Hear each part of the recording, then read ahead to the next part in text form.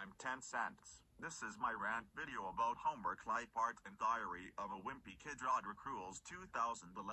Before I start the rant, I will show homework light timestamp. You can see this homework light timestamp. Anyway, I will start the rant now.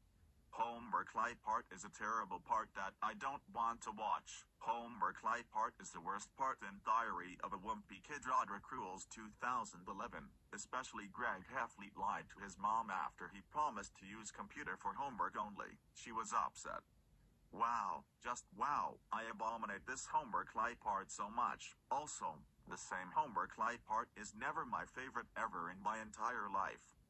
The exact same homework life part is dreadfully bad for sure. All Diary of a Wimpy Kid movies are not my favorite at all. Also, I don't want to watch any Diary of a Wimpy Kid movies for sure. I'm never joking at all. Open season movies are much better than the same homework life part. End of rant.